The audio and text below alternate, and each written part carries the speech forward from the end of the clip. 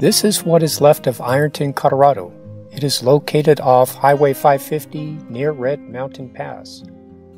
As part of the Red Mountain Mining District in the late 19th century, Ironton started in 1883, but it was called Cooper Glen. People called the town Ironton as a joke because of the low-grade iron ore found in the area, but the name stuck ever since.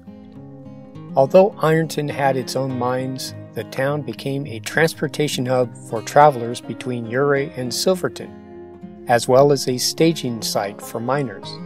2 trains a day ran between Ironton and Silverton when weather permitted.